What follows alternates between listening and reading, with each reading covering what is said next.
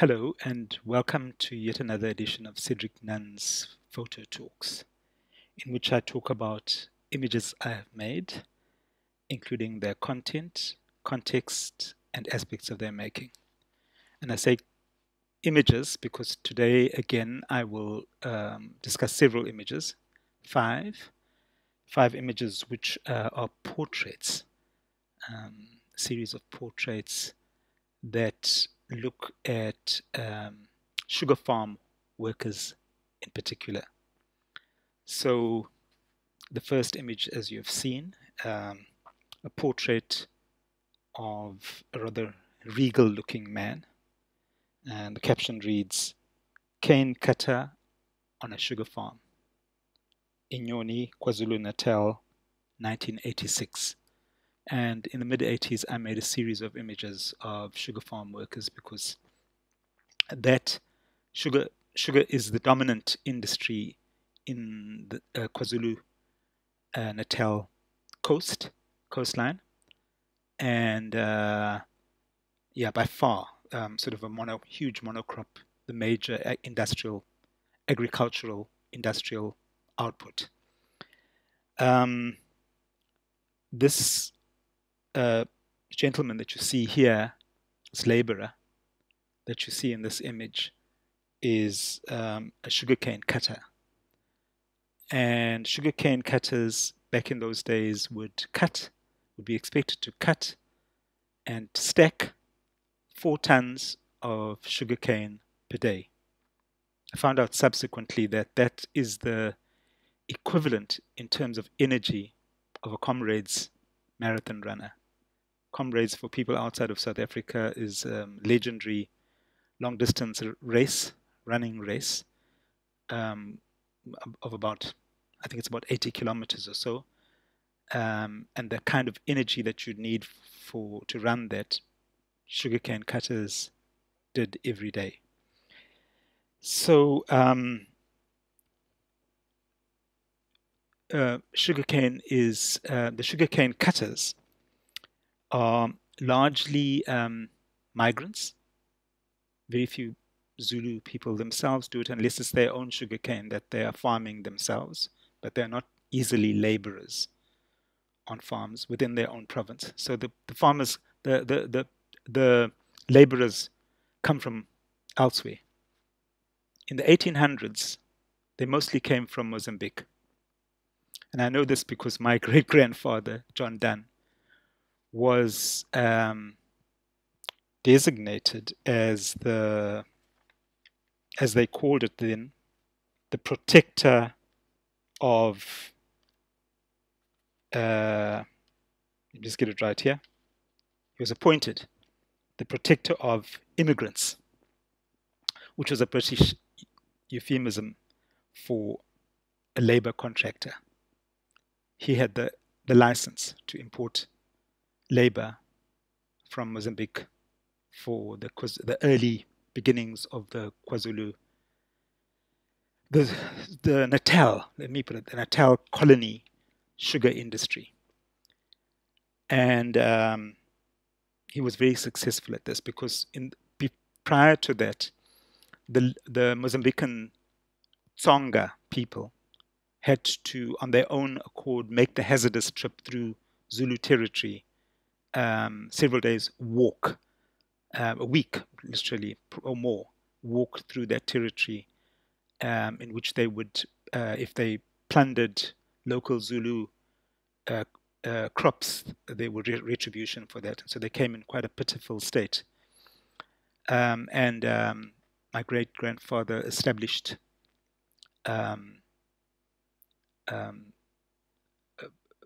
overnight accommodations, agreements with the local chiefs, that the area through which they traveled. And I should say that he got that position on the recommendation of King Cetshwayo, or the king in waiting Cetshwayo at that time, to be that protector of immigrants.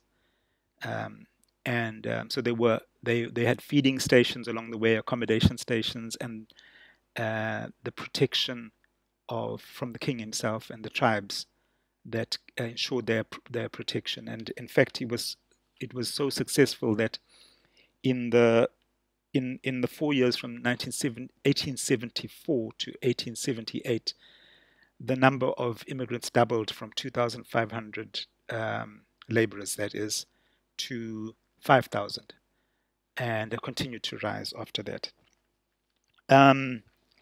So this this industry, and here you can see the second image here of that says a tractor driver on a sugar farm, Mangeta, KwaZulu-Natal, 1986, getting my centuries mixed up there.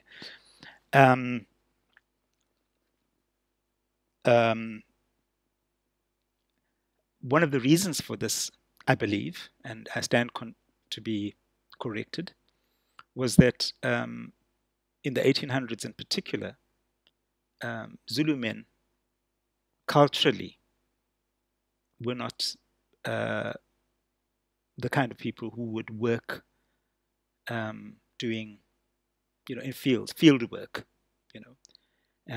which under the British was now, expected, was quite exacting. That you needed to work an 8 to 12-hour day in the hot African sun, and the Tsongas, maybe because they came from a more subtropical climate, were more able to do that kind of arduous task, and so to this day, a huge number of people who reside along the sugar belt describe themselves as Zulu, probably have Tsonga ancestry, because many of those migrants simply never returned to Mozambique and stayed and married. I know in the area I am, on the north coast, just across the Tugela River, there are self-describing people here who realize that they have Tsonga ancestry and were from that prehistory. Sugar. The interesting thing about the sugar industry, and we'll look at the third image here, which is of sugar farm laborer, Mangeta, KwaZulu-Natal, 1984. This man with a huge load of sugarcane and the chains that are used to bind them and lift the chains that he has in his hand are probably attached to a mechanical hoist that would hoist them onto the trucks that would transport them to the sugar mills. My first encounter of employment from the age of 16 until I turned 24 was 23 at least, was in a sugar mill. That was the industry in this region. I actually physically made sugar from syrup. The interesting thing about that I've been very aware of sugar is that there's almost no criticism of the sugar industry in the media. It has that status of not being in any way open to criticism because it's so important to the economy of this region. It continues to be, although it's now being, I believe, supplanted by mining. And so it's a monoculture with little diversity and highly extractive. And as we can see, from the image that you will look at now, which is simply entitled Farm Workers, Emoyeni, KwaZulu-Natal, 1988. And you'll see from this group, this portrait of four workers, who've just come off the field at this point. That you can hardly tell they're sex from this image. Very grueling task that remains to this day one that is near invisible we see these workers like specks on the horizon. We even pass them on roads walking through, but they are almost invisible. And they continue to work in feudal, medieval type conditions, very poorly paid and their labor highly extracted. So it's a very troubling industry, in my opinion, in many ways, as important as it is for the province's economy. And I think there have to be better ways that the state has to understand. We need to produce more food, for instance, and less of this crop that is, yes, of course, can be exported, and the revenue that one gets from exporting. So we'll close on the image that we see here of that one of my favorites, of a migrant entitled "The Migrant Worker from the Eastern Cape on a Sugar Farm," Negeta, KwaZulu-Natal, 1987. And